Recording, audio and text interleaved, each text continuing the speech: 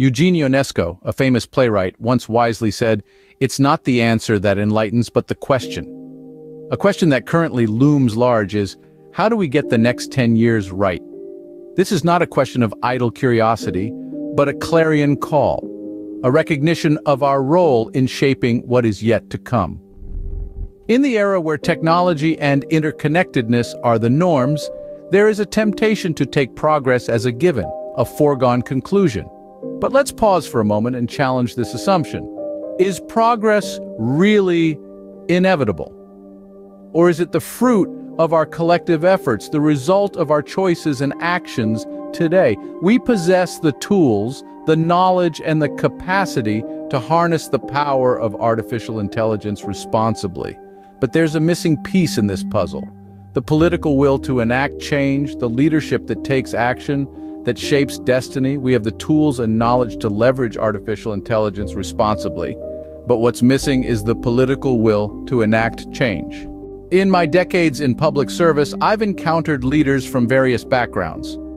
But the most profound leadership was witnessed in the most vulnerable and marginalized communities, like refugee camps.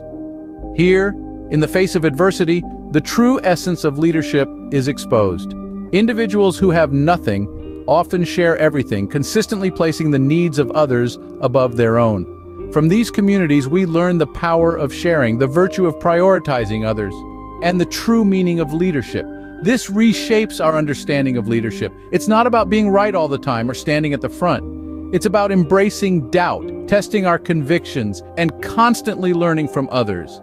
It's about following as much as leading and fostering a culture of collaboration.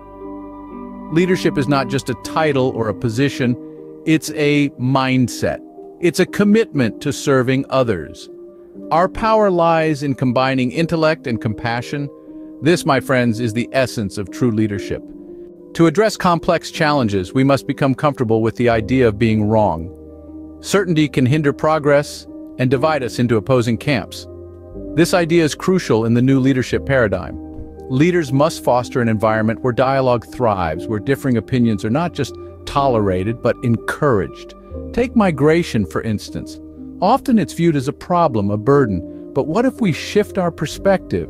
What if we see it as an opportunity for mutual benefit? Matching vacant jobs with willing labor can lead to a symbiotic relationship that benefits all.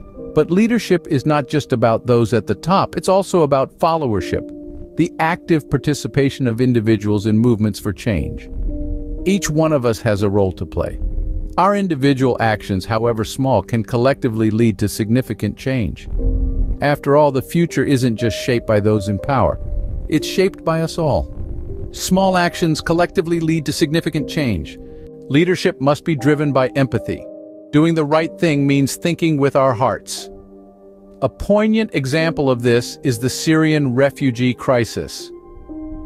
Faced with an influx of people displaced by conflict, the choice was made to respond with compassion rather than indifference. This wasn't a decision driven by politics or economics, but by a deep-seated empathy for fellow human beings in distress. It's an ethos that we must continue to uphold as we face similar challenges globally.